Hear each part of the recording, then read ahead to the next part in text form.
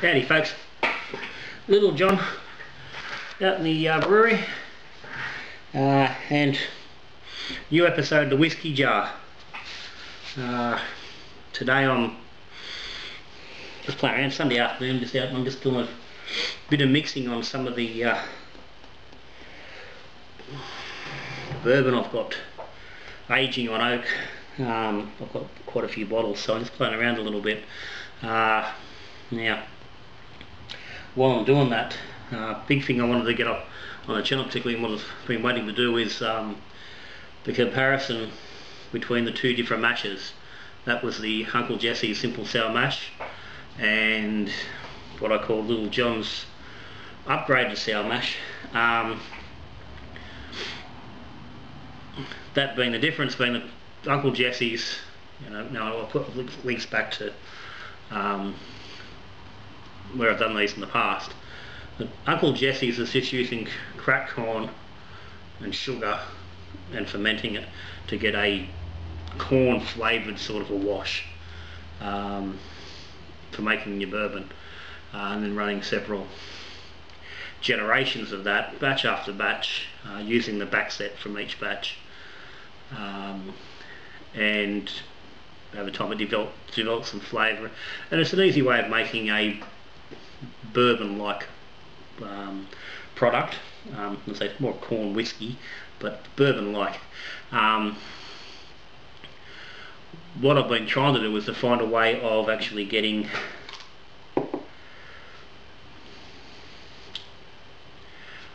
a more bourbon-like result without going to all the mucking around of a big corn mash itself, and the time that goes into that and the effort, and and anyone who's ever done one knows there's a bit of mucking around. So what I'd done was try and find a simple corn mashing process using flake corn as opposed to cracked corn, and then mashing with some barley and some rye, and using a little bit of sugar to bring up the alcohol content, just to keep things in a range where it was worthwhile doing, but trying to get a much more genuine bourbon sort of a flavour. So I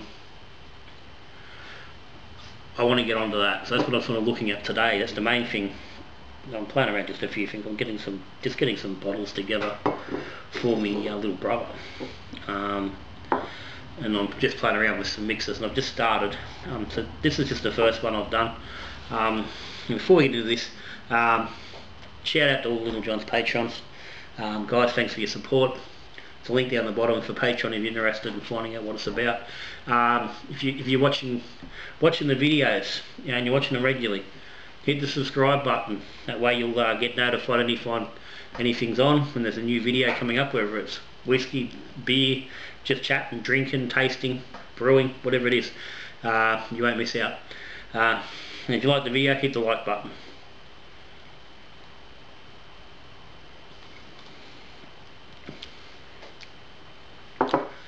Okay, so that's not too bad. Yeah, so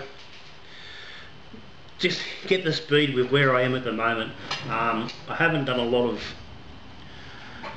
videos in this Whisky Jar series in the last sort of 6 months, and there's been a lot going on, and this has all come to now.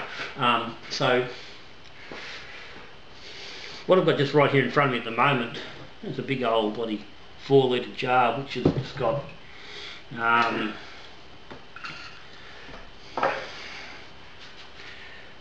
basics of the heart from the last Little John's version of the Simple Sour Mash.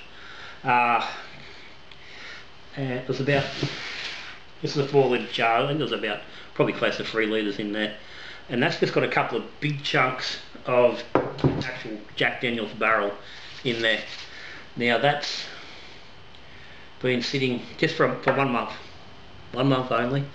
That was clean spirit, taken from a single run, a single wash, run through a slow spirit run, and this is basically the bulk of that run. so it's quite young. I've used these Jack Daniel's chunks before, and they produce a really nice light flavoured whiskey.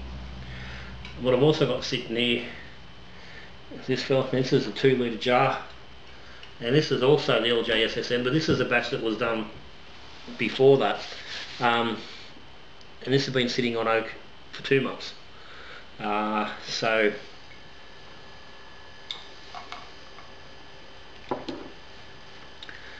it's got a big chunk of the JD barrel. It's also got a mix of medium and heavy toasted oak staves, which I believe these ones come from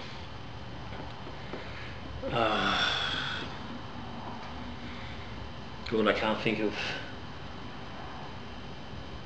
Pumpkin, his name's Pumpkin. He's on the Aussie Homebrewer forum, or used to be. I forgot him. He does a lot of distilling supplies. I'll put a link down the bottom, because I think all the staves and the chips I've tried with mucking around with, they're probably the best quality. I've found the best result with them. So there's a mix of those in there. Now, the young one went into this jar at 39%, the older one went in at 43%. I've just mixed up, I'm just running these through just a coffee paper filter, and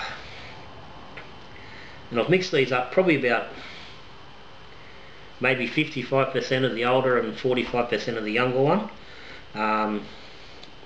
Filled it through, and that's her in the bottle.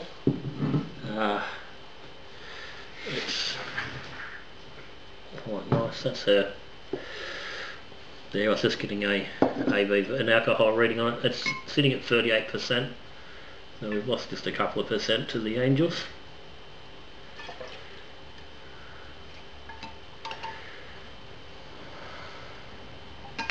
So it's the first bottle for the little brother.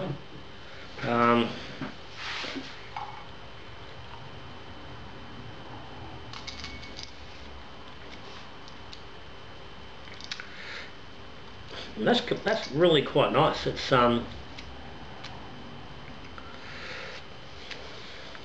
definitely got a bourbon feel, as much as it's young. Now, on that side, remembering that using oak directly can give you it's a heavier oak ratio than going into a normal barrel, so you can get the effect a bit quicker. But this is probably sort of like maybe a year in a barrel, sort of that sort of length, for that comparable sort of a thing. So that's actually drinking. I actually drank quite nice. No real burn there. It's very smooth, very clean. Nice little bit of flavour. So I'm going to leave this just aside for a minute. Just going to pull a couple of bottles out just to sort of give you an idea of just the depth of what I'm playing with at the moment.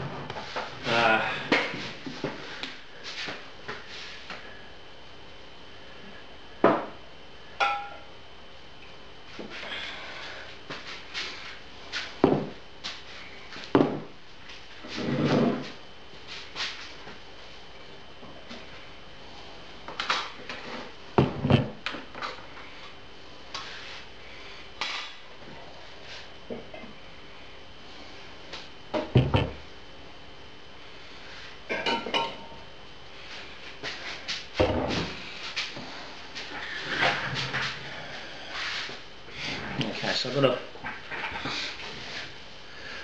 whack of different stuff here. Now, these are the jars I wanted to compare. And I said what I want to do. I want to compare Uncle Jesse's to the upgraded version. So that's the Uncle Jesse's Simple Sour Mash. That was from just a single mash, single wash, run through a spirit run. And this is the Little John's. Now this is the this is 2 months old. This is the same as the 2 litre barrel here, the darker one. Yeah, they both went on oak on the 2 months ago on the 14th of February. So technically the white dogs on this are a little older, but they've been oaked for the same amount of time. Now I'm not sure what the alcohol difference is on these directly. We'll find out shortly, but they're both sitting on pretty much equivalent amount of oak. I think by memory was 1 dark and 1 medium stave, so the colour is fairly similar. So what I'm going to do is I'm going to filter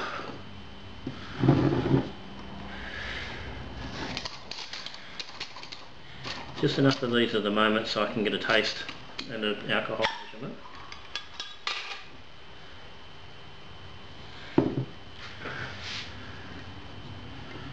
So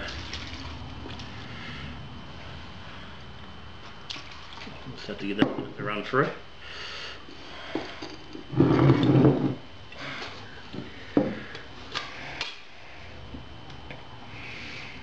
Okay, so while it's doing that,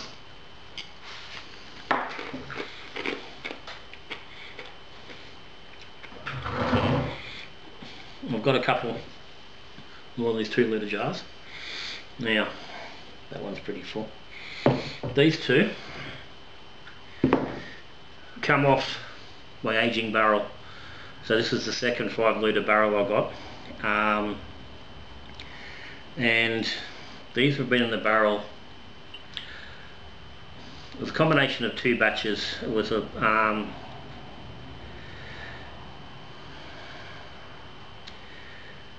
it was a proper corn mash that I did a while back. If you go back to the Whisky Jar, you'll actually I don't think there was a video, because I think that was the day that turned into an absolute schmozzle. And I didn't do the video just ended up not happening. This was the actual mash that got me into looking at this Little John's option for the simple sour mash, and playing around more with the corn, trying to find an easier way of doing it, because this was a nightmare. But I believe it should have, I'm hoping, have produced a superior product. So what this has been sitting in the barrel. It's been about 9 months. Proper corn mash, full-blooded corn mash done from cracked corn, full mash, added barley and rye, no sugar added. This is the real deal.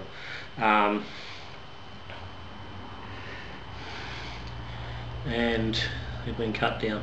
Yeah, they're both straight from the barrel, 64% straight from the barrel.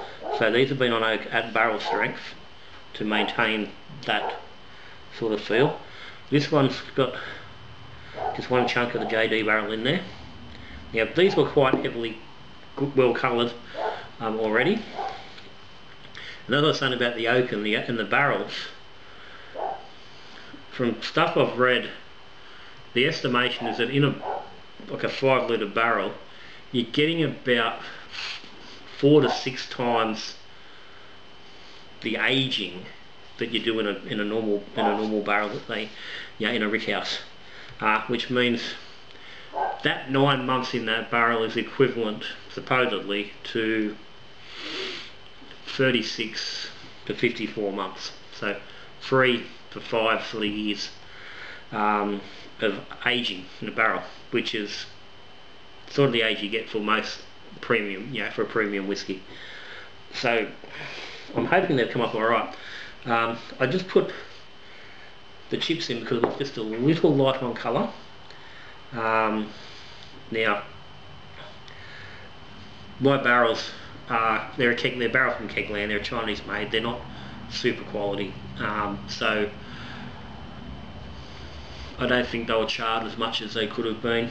So if you were to buy like a good quality barrel, like good handmade one from someone local, which I would have loved to have done, but I couldn't justify. Almost took 2.5 times the price. So I've just added a little bit more oak, and these have been on oak now for just under 2 months. And this fella, this big jar, has just got a couple of chunks in the bottom, couple of staves. I can't remember exactly what it is. I've written down what it is, but so that's almost 2 litres at 64%. So I'm going to play around with this one. I'm going to cut it back in a couple of different, probably cut it to, well, it'll cut to 4 bottles if I wanted to, but I probably can. I want to keep it a little bit high. So, but this fella, I'm going to cut that. I've already measured it. I can put that in a 700ml bottle as it is, and that's going to give me a nice percentage. I'm not sure exactly where. We'll soon find out. I'm going to do that shortly. But let's get back over here for a second. So we've got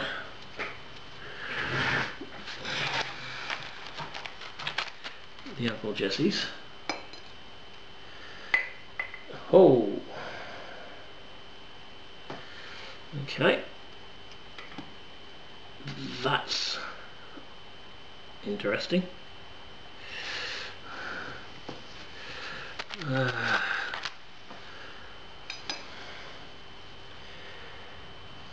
Okay, that's a hell of a lot stronger than I thought it was. That is 63%. Yep. Okay. That's barrel proof. I didn't think that was barrel proof. So that's interesting. So right now, so I'll pop that back in there. And due to me having just a little bit of going on here, let's just mark that so I know what I'm dealing with, because obviously that's going to have a big difference on potential flavour, and more importantly on the amount of burn that's going to come out of it. Because I really think this Little John's version is nowhere near that strong.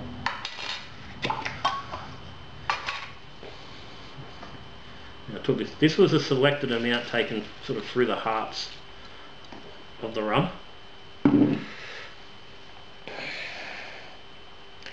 It does look like it's a little bit lighter in colour, and I said I don't think this is going to be anywhere near as strong. So I'll need the water back a bit here. And I've got me probably water here, you've got me pure filtered water. The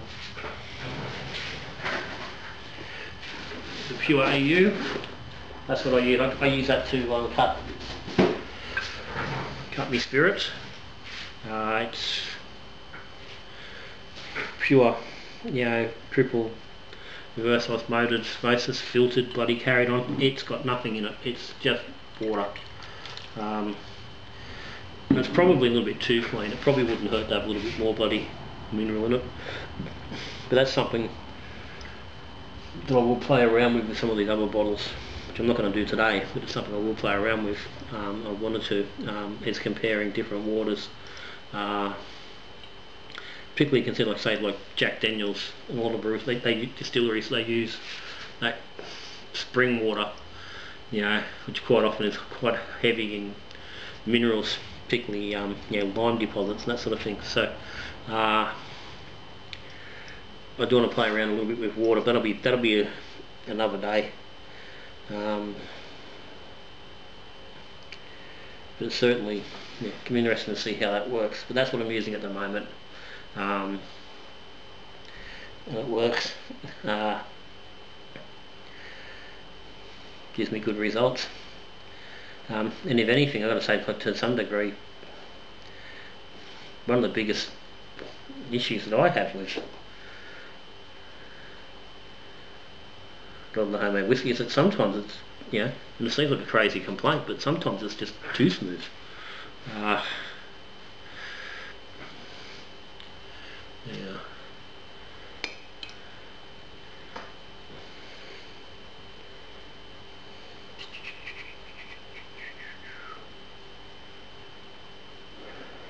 Where's the 40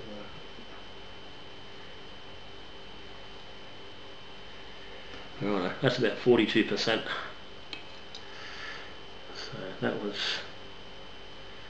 that's nice. That's a nice point. So okay.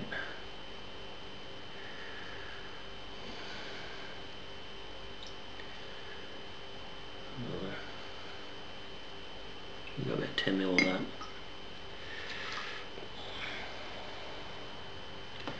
So what I want over here, 63, I need to cut about a third of it. So I want not that much. About 7 mil. 10's the starting measurement, so that's real handy, but we'll eyeball it.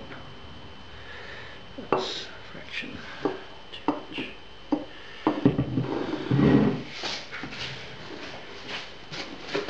I'm going to put just a drop water in there. And that's, yeah, that's pretty close to where we want to be. Okay, so that should get both mixes around the same mark, ABV.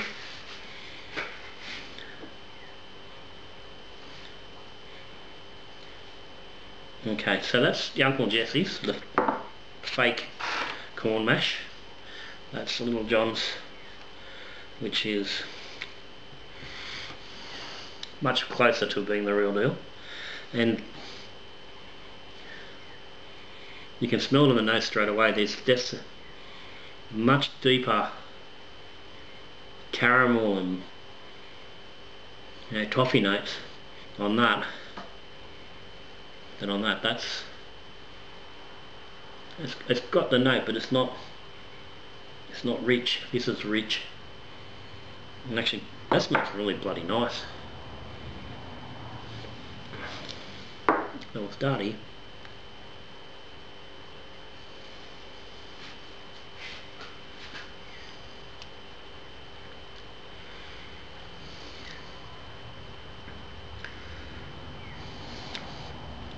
Okay. And that's got some burn. It's got some little, not prickle, but there's more defined burn.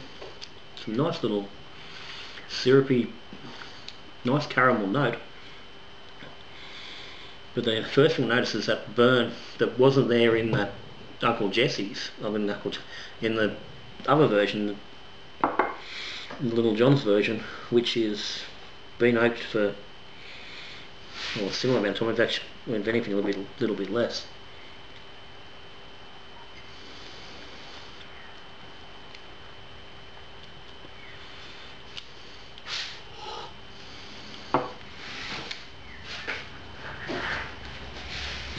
Still quite tasty for like for a very young bourbon.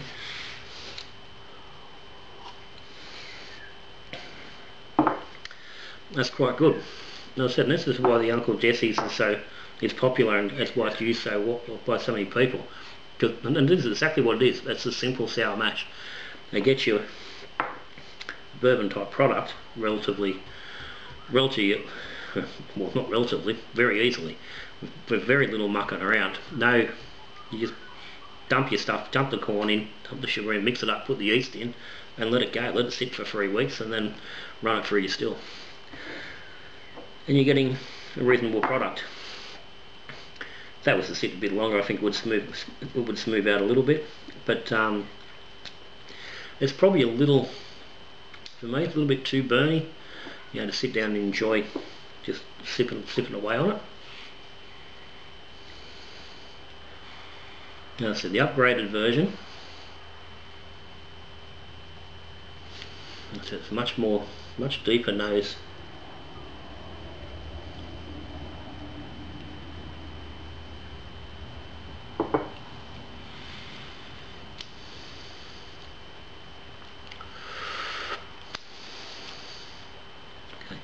That's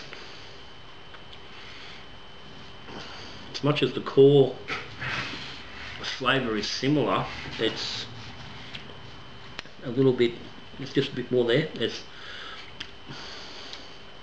not more intense, but there's more of it there. It's like 30%, yeah, 30% more flavour sitting in that, and nowhere near the burn. It's a lot smoother. There's a little bit of, just that little bit of burny bite just on the very front of the tongue, but it doesn't fill your mouth. There's a slight, you know, got that little peppery bourbon effect, but which is coming from the rye, not from the actual alcohol. It's much cleaner.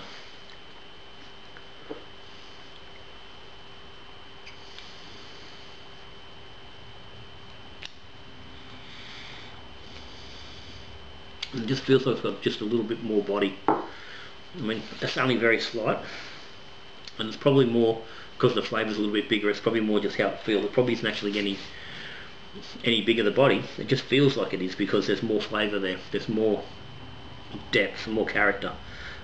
So yeah, both nice. And if, like I said, if you haven't got the gear, you haven't got the equipment for mashing, Uncle Jesse's, and I've said this ever since I first started. When I first started distilling, this is the first thing I did, was Uncle Jesse's, and I ran 6 generations of it. And I remember the last wash I did, the last stripping run, or the last spirit run, was generations 4, 5 and 6.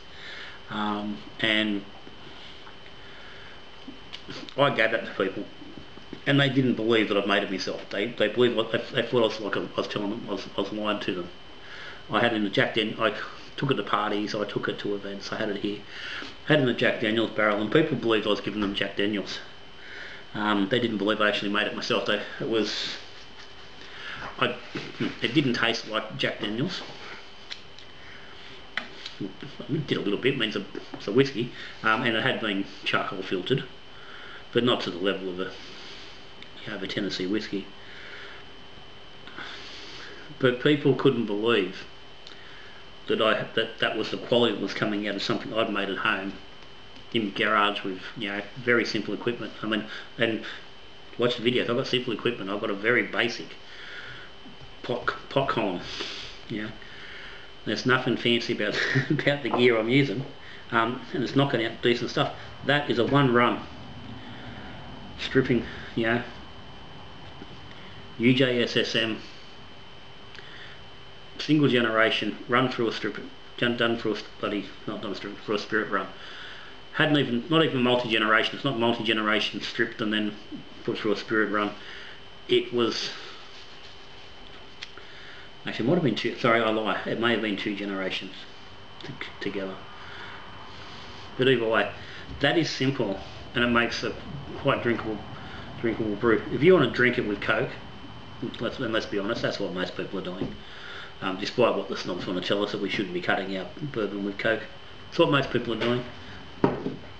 That makes there's nothing wrong with that. Picks up with Coke, it's fine. It's like buying anybody, you know, standard off the shelf, you know, lower run bourbon. This upgraded version is yum. It's nice. That is much better. It's very nice, and well worth a little bit of extra effort to get that to that point. Now, it's not really fair if I don't do this while we're here. Won't take long. I'm just going to filter just a touch of this barrel aged.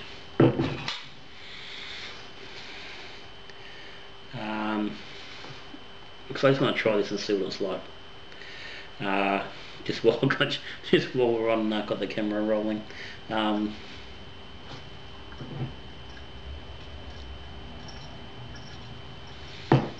obviously it's going to be quite a bit hotter. I'm just going to get a chunk of ice.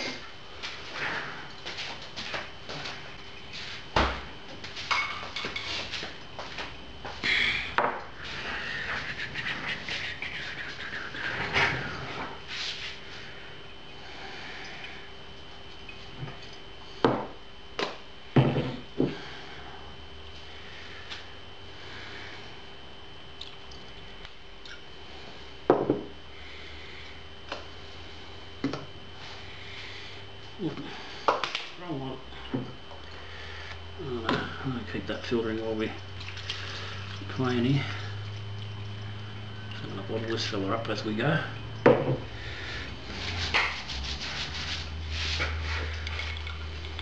What I want to do is just see how this is sitting, to see, get an idea of where I want to water it down, how much I want to cut it back.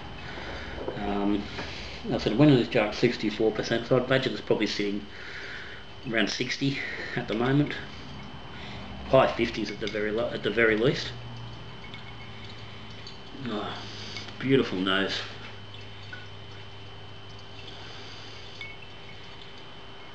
Oh yeah, there's no bloody, again it's the same as this, but it's just again it's just going up a little bit more. Beautiful caramel and toffee, sweet notes, vanilla.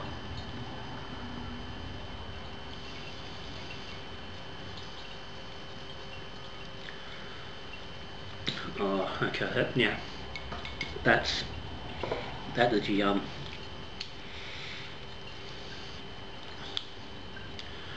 It's a nice burn walking around the mouth, but it's not savage.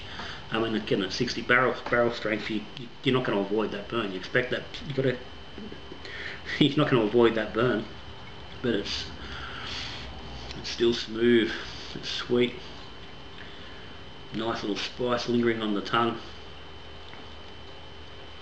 Yeah, yum.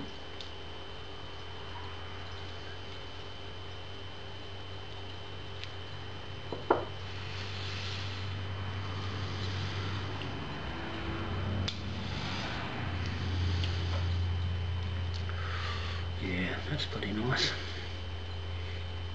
I've got no Coke here to try it with.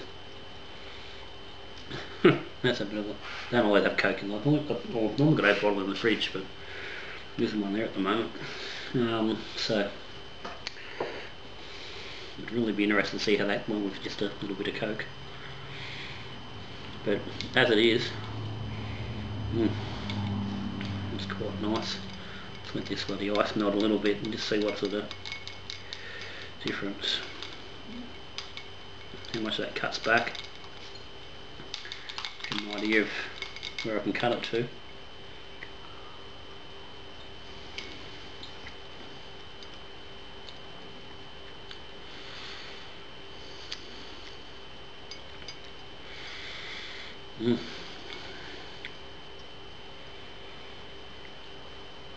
Oh no. Yeah, that's yummy. So, as I said, that is a proper corn mash. That's the full deal. But the flavour, again, it's another level up. The step from Uncle Jesse's to that sort of upgraded, where you're working a little bit more with the flake corn, and up to the real mash, they're all a step. They're not massive steps, but they're steps, and they're noticeable steps in quality as you go. No doubt about it.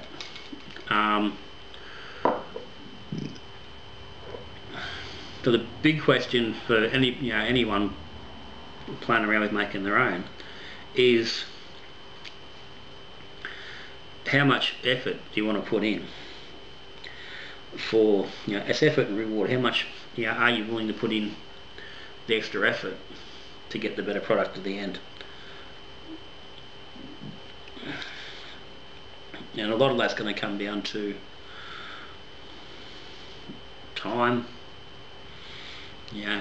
space. Do you have the equipment that's required to do a 4-corn mash. You know, that requires big pots.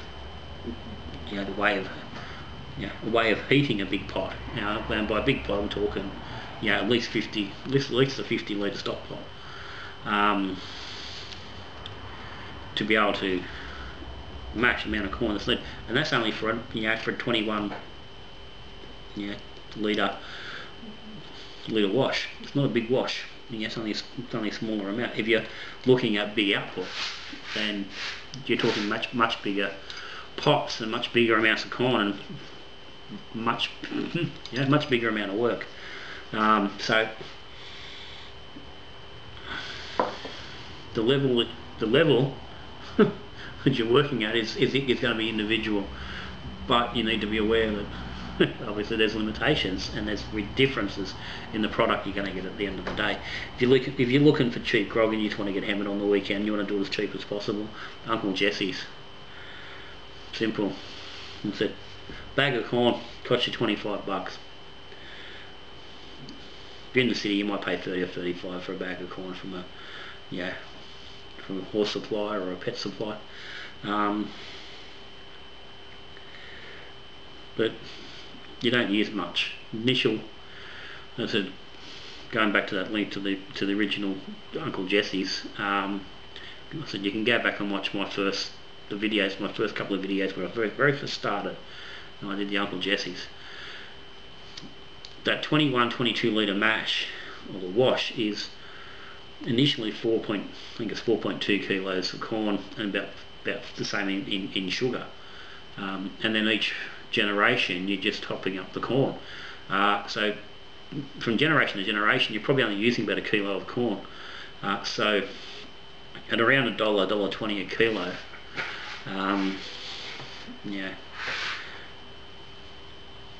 batch of corn, 4 kilos of sugar is only, it's $4 or $5.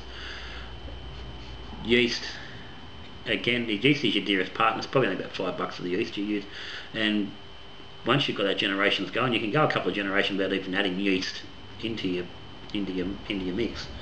But the reality is, for under $10 for your wash, from generation to generation, with Uncle Jesse's, you're knocking out somewhere around 5 bottles of spirit at 37 to 40% alcohol. So you're talking, even allowing the power of running the still and bits and pieces, it's under $3 a bottle. Now that's fucking insane. $3 for a bottle of bourbon. You go to the corn end and you start pushing a little bit. You're working at about $8 a bottle. Yeah, it's crazy. And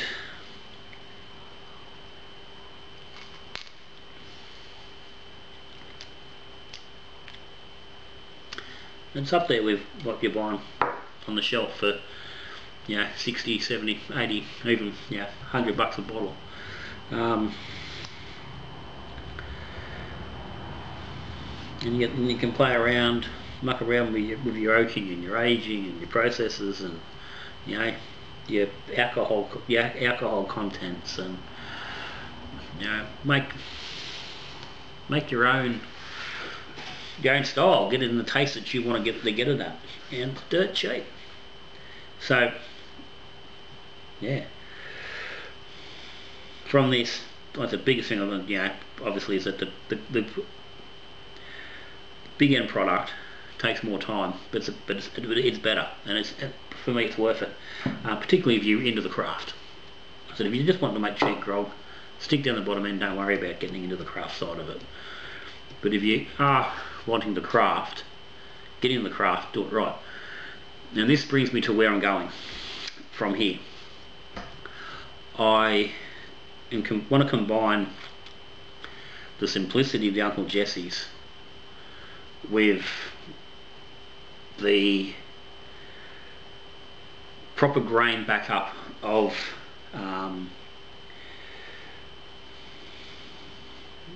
this upgraded version. So what I'm looking to do sometime in the coming weeks, I've got some rye. I'm ordering some rye today. I've got a little bit here but not much. I need to order some more. But what I'll be doing is using the Uncle Jesse's base with the corn, with the cracked corn, just going straight into the fermenter. But instead of just adding sugar and water to that, I'll be doing a mash with barley, with rye. I will need to add sugar to it to bring that up to a high enough alcohol to make it worthwhile. Maybe I won't. If I'm running generational, and I can sacrifice. I think at the end of the day, I'll have to think about that. But I think realistically, I like to run about 8% on my wash. But doing it this way would require some sugar, probably about 2 kilos of sugar per batch, as opposed to 4 kilos. But if I'm willing to take a hit on the actual output and go maybe 6% and get, that's going to get me about 2 litres of alcohol. 2 litres? 10? No, about 1.2. It'll give me about 2 litres of final product. Yeah, I can probably live with that. So over 3 generations, so 3 stripping runs and 3 stripping runs and a spirit run would get me somewhere around, probably 5 litres of decent quality end product. At that commercial rate, that sort of 40% alcohol. 5 litres. It's 8 bottles. So there's nothing to sniff at. So that's where I'm going. So that will be coming in the coming weeks. That's the next thing that's going to be happening with the Whisky Jar. That's where it's going. But between now and then, I've got to get all this stuff cut, blended, and into bottles. I think the little brother's will pop out of his head when he sees how much I end up with. But that's me for today. So guys, as always, thank you. Got any comments, any questions, stick them down the bottom. Shane Robinette, I hope this has fulfilled your need for a new Whisky Jar. Patrons, again, cheers and thank you. Big part of keeping the channel going and keeping things happening is the patrons. But if aside from that, subscribing, hitting the like button also help a hell of a lot. So do one of those 3 things. Keep the channel going. We'll keep things happening. We'll keep experiments coming your way. So that's me for today, Little John. So till I see you again on the Whisky Jar. Cheers.